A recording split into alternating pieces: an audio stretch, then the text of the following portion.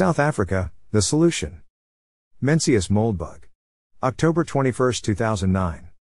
Unqualified Reservations. Narrated by Skeptical Waves. South Africa, the solution. I shouldn't ask a question as inflammatory as that last post, without giving my own answer.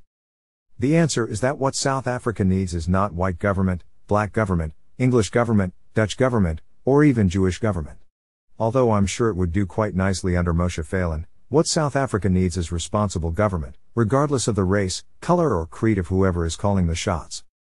Both sides of the argument would agree with this statement instantly, I suspect. So would just about everyone in South Africa. Yet they cannot get it together to do anything about the matter. Why? Because both sides are firmly committed to democracy, racist no less than liberals. Now, it's so happened that reasonably competent government, at least compared to the ANC, was provided until 1994 by a race-restricted democracy. In a country where the upper class is white, you will get a better government by restricting voting to whites. Golly, imagine that.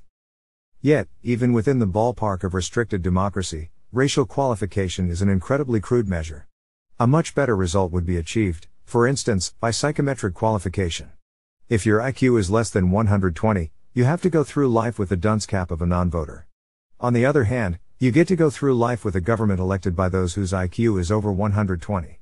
Even better, the result of the test could be undisclosed, so you have no idea whether or not your vote matters. You feel no humiliation if it doesn't, you receive no advantage if it does.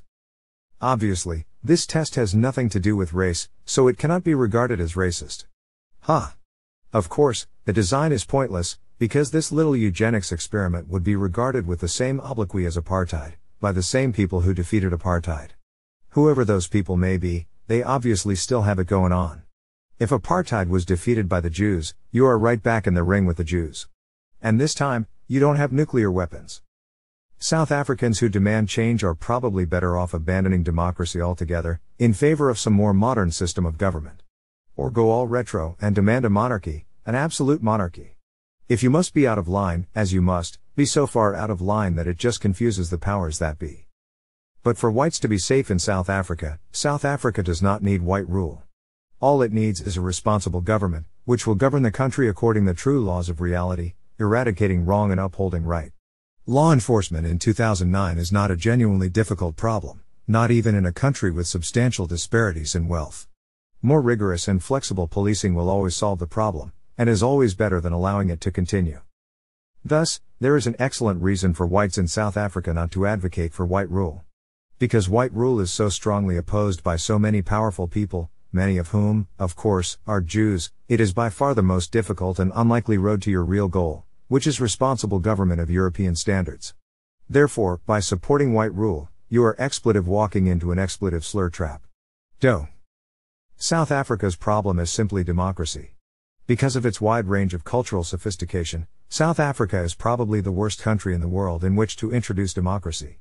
By comparison, Somalia, Iraq and Afghanistan might as well be Cherry Hill, New Jersey. The only way South Africa can recover from its tailspin is if its collective electorate, black and white, realizes that democracy in South Africa does not work and a replacement is essential. This would be an extremely implausible event, but it is not as implausible as either A. A return to responsible government under the ANC or B. A return to white rule. Both of which strike me as quite impossible. Therefore, rational actors should ally around the implausible and try to make it plausible, rather than banging their heads against obvious but impossible walls.